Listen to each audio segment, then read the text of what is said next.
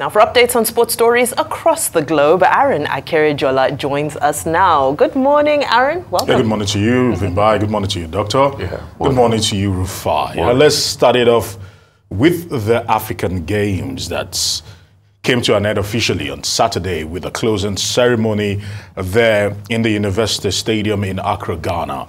I must say 16 days of high-octane and excellent sporting activities. And need I say more? Kudos to all the participants. But looking at the medal table, because we know that Egypt blitzed the trail and went on to actually win the particular games, and they will be hosting the 2027 African Games. And Team Nigeria didn't fare badly, I must say, finishing second, and kudos to them. Then South Africa, Algeria, Tunisia, Ghana, the hosts, Morocco, Mauritius, then Kenya. All right, making it into the top 10. But away from that, the Minister of Youth and Sports, Senator John Enoh, yesterday flew back with the team and also took our time to receive those heroic athletes who did Nigeria very proud. And I must say this, that those for individual events, $3,000 for gold, $2,000 for silver, $1,000 for bronze. For the doubles event, $5,000 for gold, $3,000 for silver, and $1,500 for bronze. For teams of up to six, $6,000 for gold, $4,000 for silver, $3,000 for bronze. But as with the new system right now, of course, some of them have gotten their camp allowances, their daily bonuses, but the largest will come from the Central Bank of Nigeria, and they will be receiving the halats sometime this week. But kudos to all that participated, and also must say well done to our Rise Sports correspondent, A.B. Yomo, who was there to actually cover the games for Rise News. Away from that, still keeping it on the local scene, the Nigeria the Nigeria Premier Football League is actually working strong. Mark the 27 actually came with quite a lot of shake-up. And I must say that, first of all, the Savannah Derby ended 1 apiece. And also, let's talk about the Oriental Derby that actually propelled Rangers back to the top of the table, top of the summit, with Rangers beating Heartland 2-1. So as it stands right now,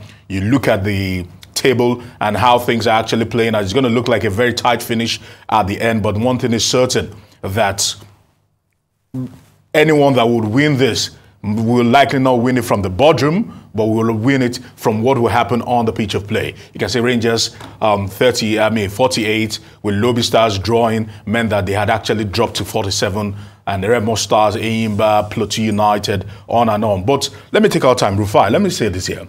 One thing is certain, when it comes to stadiums in Nigeria, when it comes to those that watch matches in Nigeria, the North takes the cake. Because we got pictures that actually surfaced from match day 27 of the league. First of all, this was the Savannah Derby, and you can actually see the number of people that came out at the Pantami Stadium to watch the Savannah Derby. It only gladdens my heart. And also in Jos, at the new Jos Stadium, all right, Plateau United played Aqua United. This were the number of people that came out in their numbers. Of course, we're in the South. I don't know why. For some particular reason, we are not ardent followers of sports and our local teams like they are in the North. Kano Pillars. See, I said Rotus. Yeah. Aaron. Yeah. I am a Shooting Star fan. Yeah. We used to have stadium full like this at back the in the day. We're talking about reality on ground today. And quickly away from that, there's been a massive shake-up in the Lagos Football Association with Gafar Lemed now coming in as the new chairman of that, and the former chairman now has been eased aside.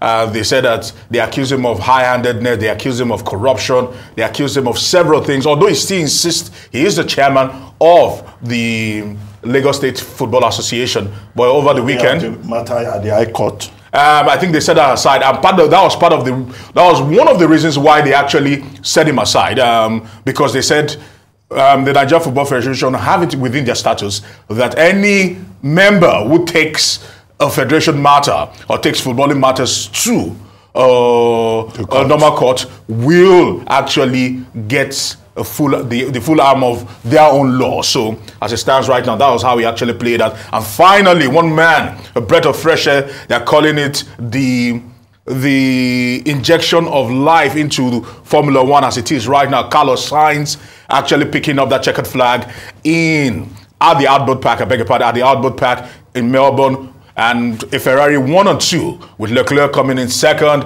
and the Brit Lando Norris picking up third with one man, Max Verstappen, for the first time in a long time. Maybe the problems of Red Bull is finally catching up with them.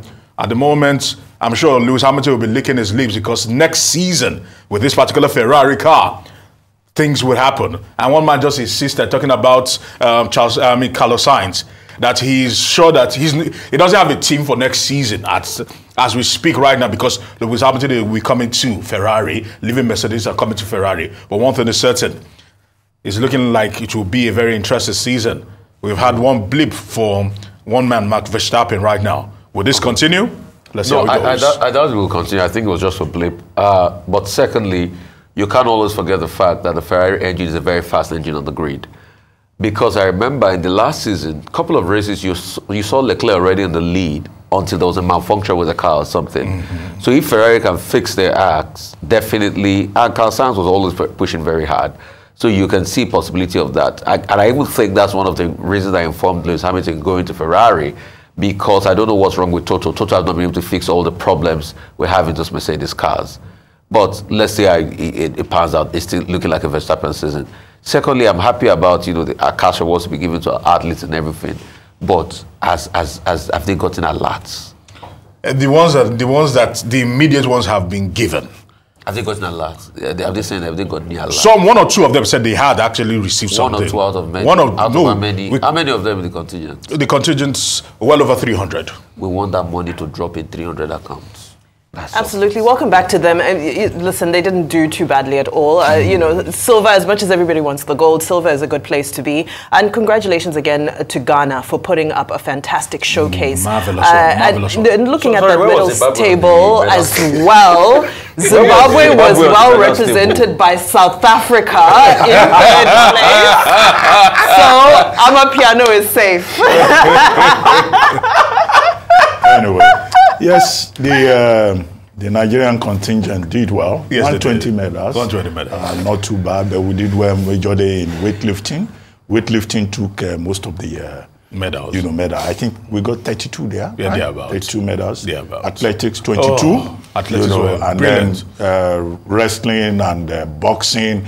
Arm wrestling. A few stars, also emerge, who may be the people to watch for the future, particularly in long jump and in athletics also. So we hope that the Minister of Sports is very serious when he says that the preparation for Egypt 2027, will begin almost immediately, because I would like to see a situation whereby one day Nigeria tops the medals table and we can participate in more events. But in terms of our outing, we did better. At least we did better than Zimbabwe. Yes, we did. And we did better than we did in Morocco the last time out. And then CONCACAF, there was an incident that the US won, beating Mexico 2-0. But there were homophobic rantings on the side of the Mexican fans. The match had to be stopped twice by the Canadian referee. And this is a kind of bad behavior on the part of fans that we say, continues to lower the game, take away from the beauty of the game. You were talking about Formula One. Well, one senior advisor to Red Bull says that, look, it's not that Ferrari did so well. It was because Max Verstappen, who was originally in pole position, had to pull out when, his rear brake, but Doctor, that's all part of the race. And if he had been there, there's no way, Ferrari could have beaten Red Bull to the top spot. Anyway, that's the controversy. And I know Sergio Perez say, no, even if he was there, Anyway, thank you very much. Always a pleasure, always a pleasure. Aaron, thanks so much for that. All right.